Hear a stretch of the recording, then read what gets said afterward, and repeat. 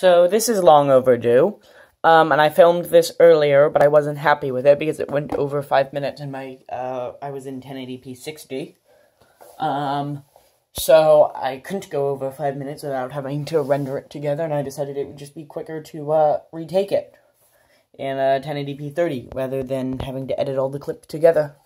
And it would probably be a better experience because you wouldn't get the jar as it goes from clip to clip. So I finished the PDA, and I actually finished it probably around 2 weeks ago at this point. And again, I just haven't had a chance to refilm because I've been quite busy. But it's finished now, so you have the slide switch to turn it on. You have a micro USB there that you could use if you don't want to run it off battery for some reason. Just leave the slide switch off. HDMI here, which you have to enter a terminal command to disable the LCD and re-enable the HDMI. And I really want to get a bash script for that I can just have on the desktop. But the problem is the terminal command launches a different script. So I have a script referring to a script, and for some reason it doesn't like that. But I'm probably just doing something wrong. Audio output jack. And all the USB and Ethernet. I think I've already showed this. The stylus is too far in right now because it's been sitting for a while and it got knocked. That's something that I still do have to deal with. I'll probably just end up sticking some piece of, like, scrap material back there. But this still lifts off. It's just a tight pressure fit. We can see our charge controller there, the battery, and the stylus. And again, I'm just probably going to put some piece of plastic back there to keep the stylus from going too far back.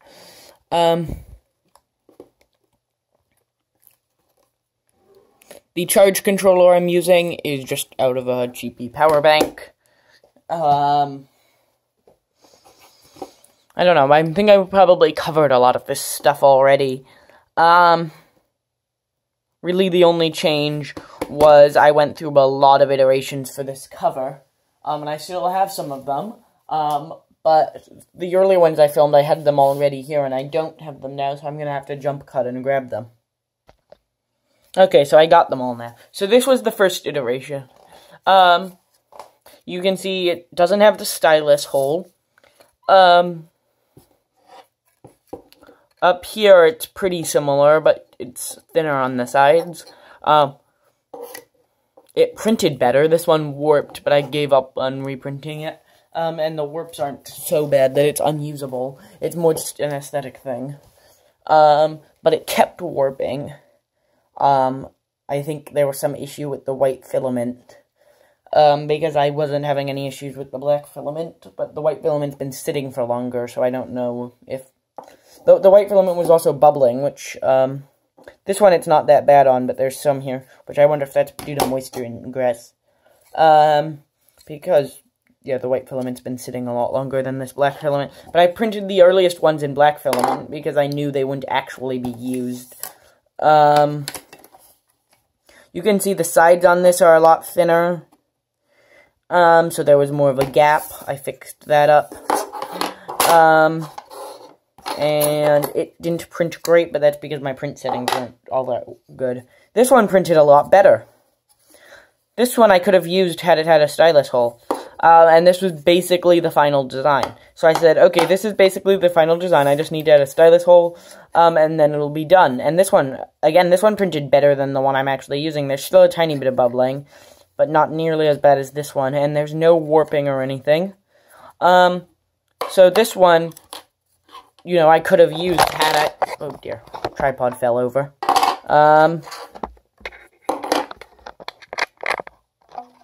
There we go. So I'm like, oh, I could have used, this one. So then I decided to print it in white. With a stylus hole. And I, A, put the stylus hole on the wrong side, and B, this one printed terribly. Actually, no, the stylus hole is on the right side. No, wait, so I went to print it in white. And this one printed fine. It adhered to the bed fine. Some bubbles, but not too bad. but the stylus hole was on the wrong side. So then I printed this one with the stylus hole on the right side, and then this is when I started running into problems. This one warped a little bit, not quite as bad as this one, but this one has really, really bad bubbling. And the strength was really bad. It snapped quite quickly. So I reprinted this one, and this one, the strength seems to be better, the bubbling's better, but it warped a lot. And then at that point, I'm just like, I give up. So I went with this, which is fine. So now I'm just going to talk about why I bothered building this. Because it's not super practical. I mean, it's somewhat practical. It's, I have used it a couple of times, mostly to do, overnight FTP uploads, because it's so small and self-contained. And low power consumption. But I wasn't running it off the battery there. But I built it because there are times where, I wanted a, small Linux-powered device, and I can run Debian on my phone using something like Debian No Root. I have an Android phone that, Debian No Root's a great app. It's open source, lets you run Debian on your phone, without needing to root your phone. So I can run Debian on my phone, but, you know, it's not quite the same. I don't get, X11 isn't really supported, if you need X11, which, obviously, I have X11 running on here. And the keyboard's a little bit weird. I mean, the keyboard's a little bit weird on this, but it's not quite as bad as it is on my phone. Which I'm gesturing to the phone there because it's what's filming and it looks silly, but, anyway, so I get X11 support on this, and I also just get Ethernet, so I can troubleshoot networking issues without having to pull down a laptop with an Ethernet port, which, most modern laptops, including my ThinkPad, don't have. So that's actually quite useful. Though I do have a USB to Ethernet that I use with my ThinkPad a lot. Here it is. But, I mean, it's actually useful occasionally. And I could have bought a pocket chip, but I didn't like how it wasn't, I didn't like how it was based around the chip, because the chip has its own set of, issues with being underpowered. 512 megs of RAM and its CPU is not satisfactory to me.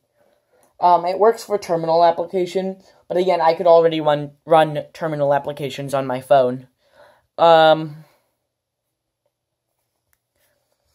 the other thing is, if I wanted to SSH into this from a desktop or from my phone, I can, and I have used that occasionally, because due to reasons with school and software compatibility, I often have to run Windows on my desktop.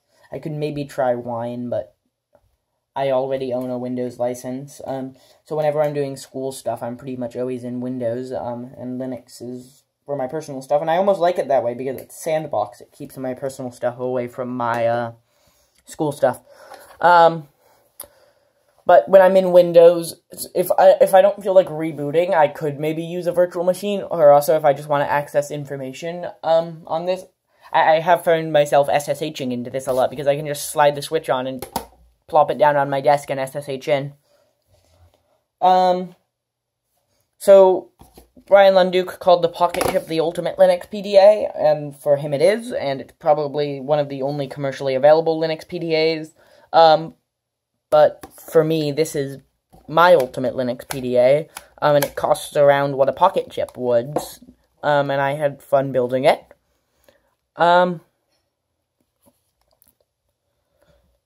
And that's that.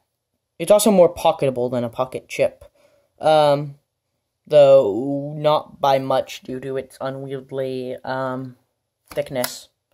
I have compared it to an iPhone 4 before, but again, I don't have an iPhone 4 down here to compare it to anymore.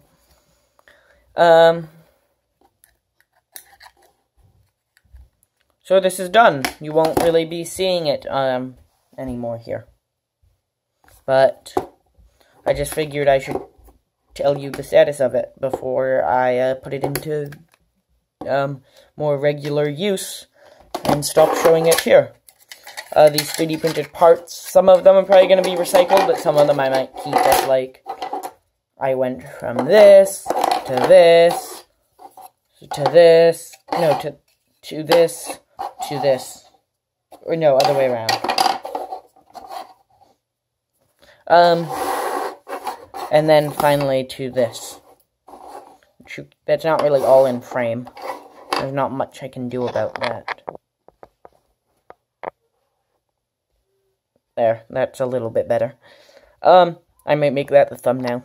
That looks kind of nice. I'm going to take a picture of it so I can upload a custom thumbnail. There we go. Yeah, I don't know what else to say. I'm really rambling at this point. There's no point in wasting any more time. So, bye.